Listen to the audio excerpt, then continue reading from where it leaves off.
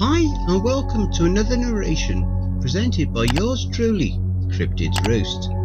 Please be so kind as to throat punch the like button and smack the ass of the subscription button as well. And remember to tap the notification bell and then select all. That way you'll receive all notifications each time I upload a new video. Oh, and don't forget to share the video far and wide. This will all help with YouTube's algorithm and will help promote the channel more. If you enjoy listening to the following story, be sure to pop over to the author's Reddit profile and drop them a line, or even give them a glowing review. I'm sure they would appreciate it.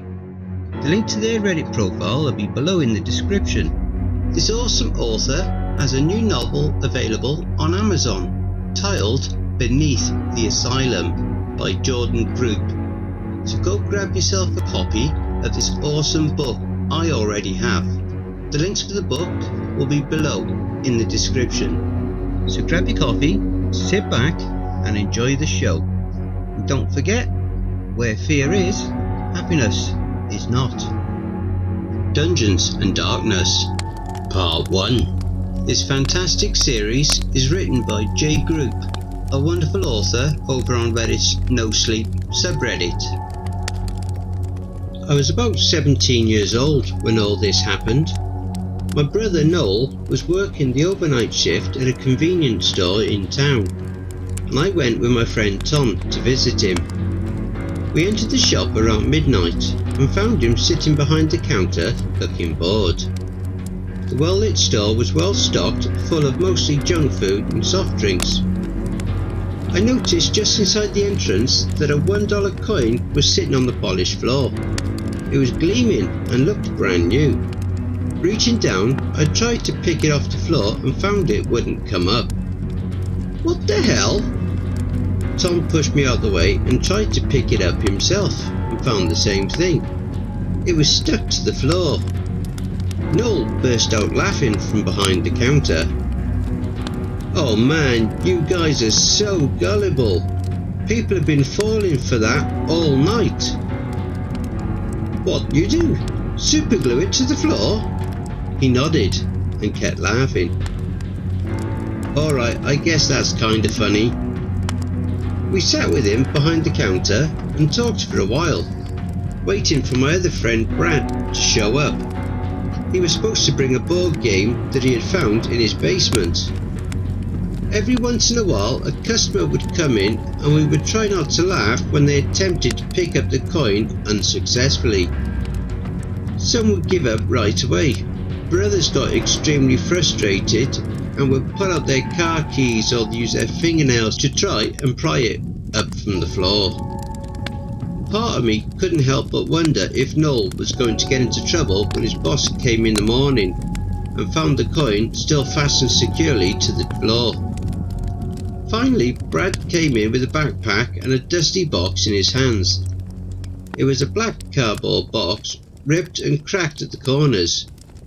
I noticed the bag he was carrying was clinking as well, like it was full of glass bottles. The box containing the board game had faint writing on it that looked medieval and archaic. It read, Dungeons and Darkness. That's weird. I've heard of Dungeons and Dragons, but not Dungeons and Darkness, I said to Brad, after we had exchanged greetings. Yes, same here. We were tearing apart the basement, doing renovations, and we found the box under the stairs. It was in a burlap sack, along with these really old bottles of Coca-Cola. He opened up his backpack and pulled out several tall glass bottles with the distinctive feminine curves of Coke containers, but there was no writing on them. Are you sure these are Coca-Cola?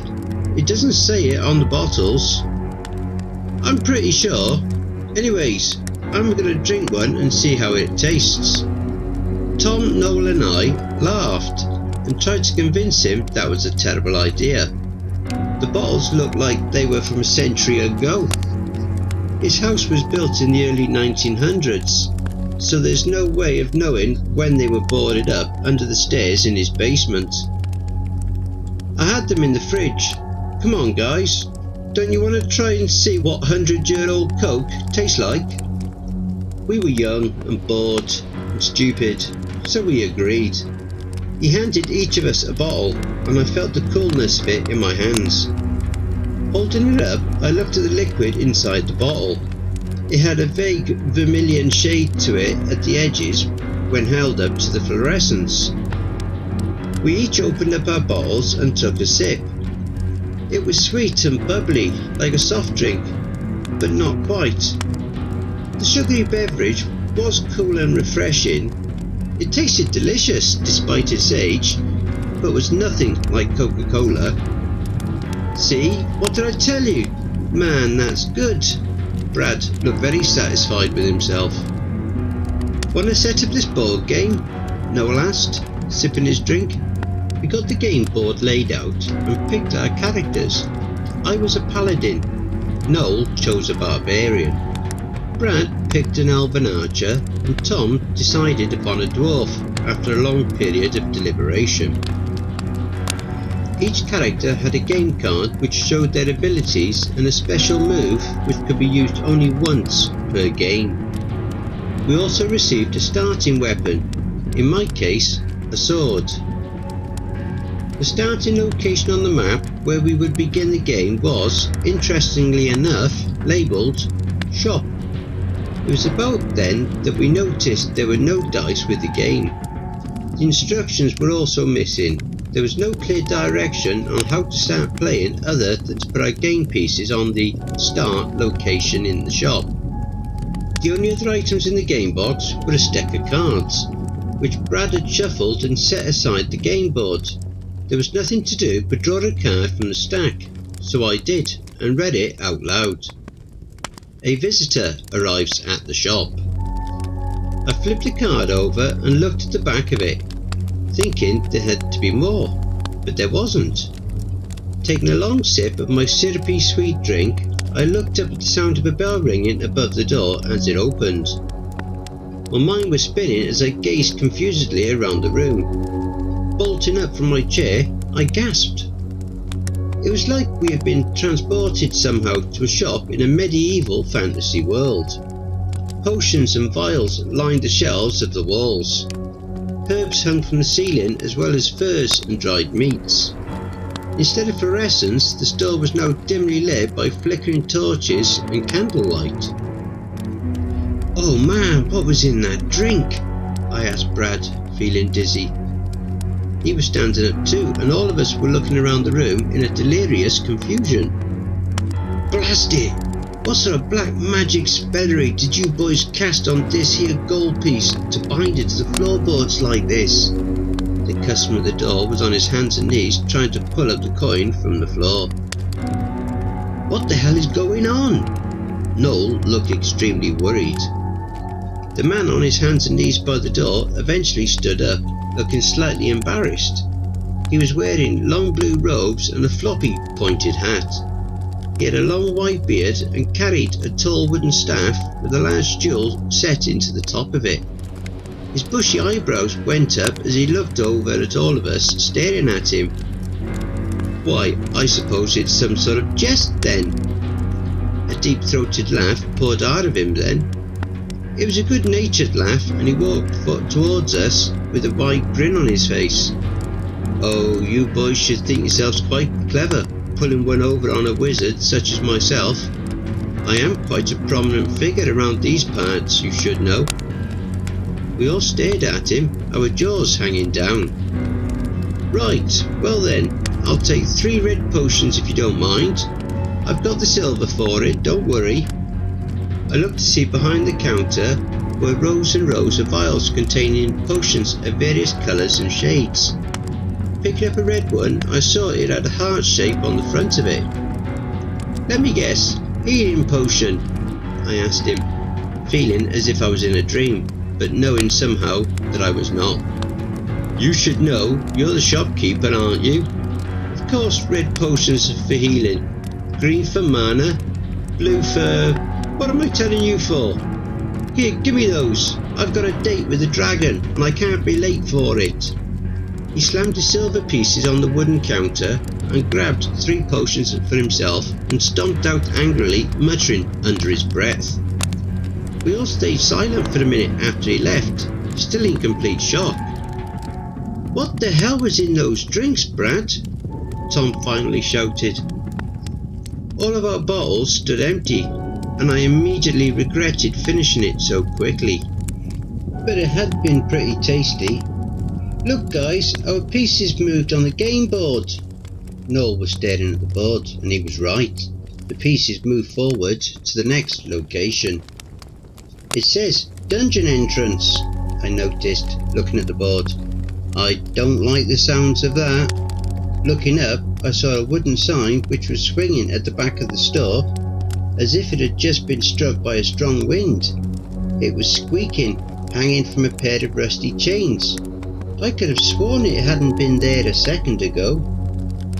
"Dungeons and Darkness," it read. An arrow was pointing down a staircase which had also recently appeared at the back of the store. The cards were missing from the game board. I mentioned this to the other guys. "I think we're supposed to go down there," said Noel. "Oh no, hell no, I'm not going down there," Tom was saying, looking extremely nervous. "I get the feeling it's the only way out of here," I said, pointing at the game board. At the very end, at the top of the board, after the dungeons, was a tile marked "Finish." "Nope, not going down those stairs. Not doing it. I'm going to stay right here until the century-old hallucinogenic soft drinks wear off." Suddenly, the entire room began to shake, and the walls started to move in towards us, as if they were on rollers. They began to close in on us, and the room shrunk smaller and smaller, turning it from a square-shaped room into a hallway. The wood beams crushed under the shelves in the way, and the bottles fell to the floor, glass vials breaking and shattering. "Oh hell, I don't think we have a choice, guys," I yelled, running towards the stairs. Tom and Brad ran after me, and reluctantly Noel came too, grabbing a few red potions quickly as he left the area behind the counter. I watched as the entire shop was crushed and the walls closed off the door behind us, leaving us at the top of the strange staircase. Stone steps led downwards and torches lined the rough-hewn brick walls. We made our way down and eventually reached the lower level. Weapons were hanging from a rack down there, waiting for us. A sword with a red cross on the hilt for the paladin. A large double-sided steel axe for the dwarf. A bow and quiver of arrows for the elven archer, and a big club for the barbarian. "I don't know how the hell you're gonna carry that thing, Noel," I said, looking over to him, but then I stopped short when I saw Noel had grown by about 3 feet and was now a towering hulk with wide shoulders, wearing furs and leather boots. Tom had become a squat dwarf with a long braided orange beard. He wore black chainmail armour and had a square-shaped helmet atop his head. He had a large gut, I saw also, which overhung his belt. Brad still had his familiar facial features, but had pointed ears now and long flowing blonde hair. He wore green leather armour and with quick easy movements threw the quiver over his shoulder and picked up the bow in his hands. I grabbed the sword and found that when I looked down I was wearing gleaming white gold armour with a red cross on the breast. "Well, I guess we're all set," I said, looking into the darkness of the dungeon ahead. "Only one way to go. Forward." From the darkness ahead, a piercing scream shattered the silence. An echoing howl of such pain and terror that my heart skipped a beat. I felt sweat beading on my forehead suddenly. My heart began to hammer and pound in my chest, and I tried to control the fear in my voice. "Come on guys, we got this." Stepping forward, we left the flickering glow of torches in the stairway and were immediately swallowed up by darkness. Part 2. Skeletons guard the gates. The four of us moved silently through the dark tunnels of the dungeon. Rats squeaked and ran underfoot, and I began to see the shapes of them as my eyes adjusted.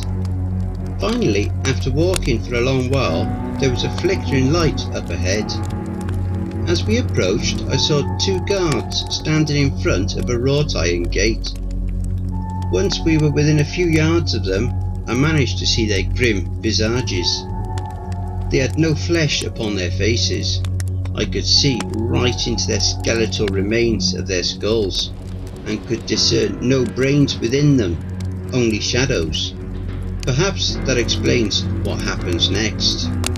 "Who goes there?" the one on the right commanded. Hello," I said. "Jordan, and Noel, Brad and Tom. Can we go through the gate, please? We're trying to get home." "Oh, well, aren't you a gracious bunch?" "They're very polite, Gregor. I don't think we've ever had ones who said please before." "You're right, Killick. They're quite well mannered, but that's not the point. This is supposed to be a challenge. The challenge is to defeat the skeleton guards at the entrance gate, not to be polite to them." "Well, I can't see why an exception can't be made now and again." "It isn't up to you. We've been over this before." They continued bickering back and forth for a minute, and I got a bit concerned. The skeleton guards had thick plate mail armour and large heavy looking swords. I guessed they would be formidable foes, despite their obvious lack of grey matter. "I just want to say, you guys are doing an excellent job," I coaxed, trying to persuade them with further kindness. "And if I had to run into your manager further along in the dungeon, I'm going to pass along my positive comments to him. You can count on that." "Really?" The one on the left raised his eyebrows. "Definitely. I'd say you're both due for a promotion." "See," said the one on the right. "Let's just let them through. They'll put in a good word for us. He said it himself. No one's ever put in a good word for us before." They opened the gate for us without further discussion, and we walked through it. "Be careful," Gregor, the skeleton guard, said from behind us. "There are booby traps everywhere, and enemies around every corner." The shrill scream echoed through the dungeon once again. It sounded so familiar, like a woman I knew. "Who is that screaming?" I asked them. The skeleton guards chuckled. "Why don't you ask your friend?" I looked over to see Brad standing there with tears in his eyes. He was shaking his head and saying, "Sorry," over and over. "What did you do, Brad? What did you do?" "It wasn't my fault. I found the game. I opened it up and I looked at a card. I just wanted to see what it would say." "And what did it say?" Noel asked. "The game's begun. It's all in motion. So find some friends and drink the potions. Find the one the goblin stole before we eat her heart and soul. Get to the finish. Save, dear mother, for one does not receive another." We stared at him, still not comprehending what he was telling us. I went upstairs and my mum was gone.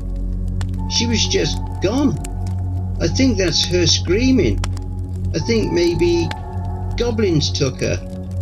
"When were you going to tell us this?" Noel was yelling, grabbing him and shaking him angrily. "You knew this game was evil and you brought us all into it."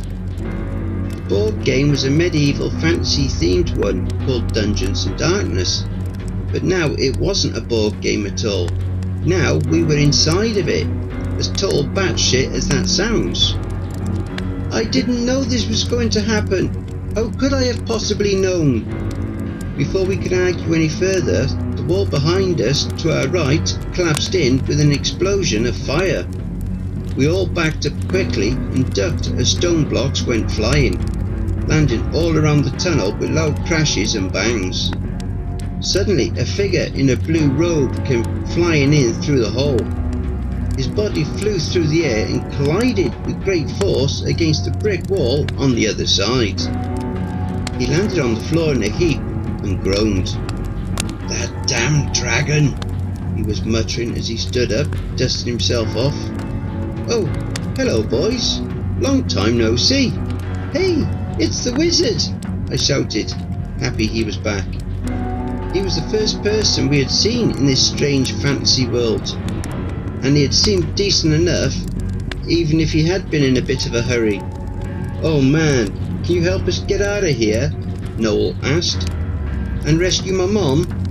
The wizard wrung his hands and made a few uncertain noises. Then he sighed resignedly and picked up his staff. "I mean, I can try. I'm not the best wizard. I use a lot of red potions, but I can usually get the job done." He glanced back at the hole in the wall, still smoking. The edges of it burnt and charred. "Usually." We continued along with the blue wizard leading the way. The jewel atop his wooden staff glowed with a white light which proved quite useful in the darkness. The challenges become more difficult in these dungeons the further along you get. What stage did you get up to before I joined you? We just came in the entrance.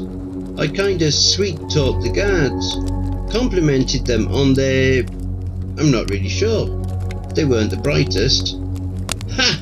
Clever boy. Paladins are typically quite charismatic. Well done, using it to your advantage." I thought back to my character card when we had begun to play the game. Charisma had been one of my skills, as well as one-handed combat. I mentioned this to the others. It seems we had some advantages over our foes here after all, if we used them correctly. 2 flickering torches flanked another door up ahead, and we prepared ourselves for what would come next. The wizard went through first and the rest of us followed. Immediately the gate clanged shut with a loud noise behind us, and we found ourselves trapped in an octagonal chamber. Okay, from my experience, the first stage is almost always spiders! There were dozens of them.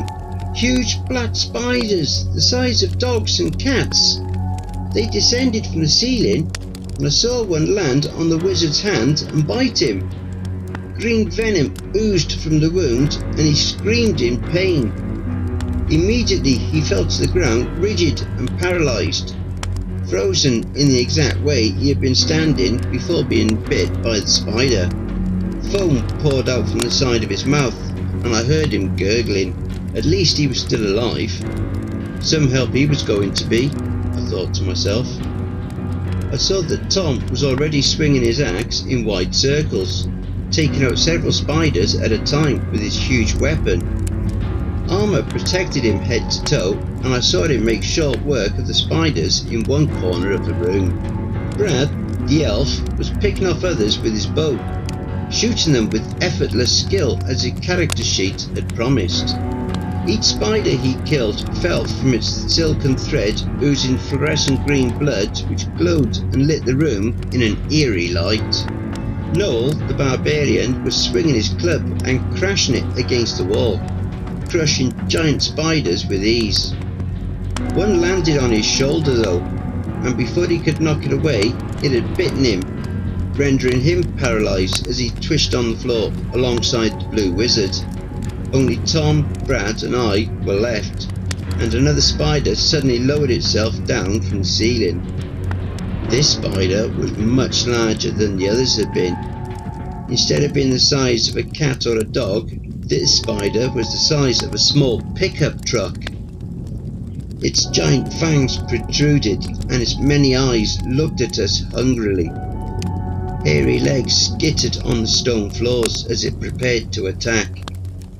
Other, smaller spiders came down from the ceiling as well, flanking it on both sides. My heart was pounding with fear as I stared at the massive spider. I knew we wouldn't be able to take it down without anyone's help, and 2 of our party members were currently incapacitated. That was when I remembered the red potions Noel had taken from the shop. He had thrown them in the backpack and I ran over and opened it up. I popped off the stopper of the first red potion and poured it into Noel's mouth, glancing towards the giant spider as it began to move towards us. My hand was trembling with terror as I tossed another red potion to Tom. He poured it into the paralysed wizard's mouth while Brad continued to fire arrows with lightning quickness at the smaller spiders closing in on us. His quiver never seemed to run out of arrows. The blue wizard sprang to his feet, red liquid staining his teeth and lips as he grinned ear to ear. Whoa! Oh man, that red potion is good. Gotta be careful with it though. Can be quite habit forming for an adventurer in dungeons above his skill level. He shouted, "Lightning bolt!" and a bolt of lightning jumped from his staff, striking the giant spider dead centre. It sizzled and smoked as the buzz of static electricity and the boom of crashing thunder echoed in the small space, momentarily deafening me and causing my ears to ring. With all the spiders dead, the gate ahead rattled up and opened of its own volition, revealing the passageway beyond. "Stage 1, said the wizard. "Piece of cake." We walked forward as Noel struggled to his feet. The blue wizard stopped and looked back at us. "Before we go any further, there's one more question I have to ask of you." We nodded our heads, looking at him solemnly. "Do you have any more red potions? Because we are definitely going to need them." Don't forget, if you enjoyed that story, be sure to pop over to the author's Reddit profile and drop them a line, or even give them a glowing review. I'm sure they really would appreciate it. The link to their Reddit profile will be below in the description. Don't forget to check out the merch store. The link will be in the description and also in the video thumbnail. And if you'd like an honourable mention, send in a snapshot of yourself with your purchase and I'll feature it in one of the videos. Have you written a creepypasta story you would like me to narrate? Have you had any cryptid sightings, paranormal or supernatural encounters, or even had a creepy or terrifying situation you would like to share? Well, I now have my very own subreddit community where you can submit your stories. The link for that is also in the thumbnail as well as below in the description. You can submit your stories there, or you can send them to cryptidsroost@gmail.com. If you wish to remain anonymous, that's fine with me. Now I also have a Facebook group, Twitter, Reddit and Discord. And if you'd like to support the channel and help make it grow, my PayPal is paypal.me/cryptidsroost. If you wish to remain anonymous, that's fine with me. Now I also have a Facebook group, Twitter, Reddit and Discord. And if you would like to support the channel and help make it grow, my PayPal is paypal.me/cryptidsroost, and any and all donations would be gratefully received. Again, that will also be below. And don't forget, where fear is, happiness is not.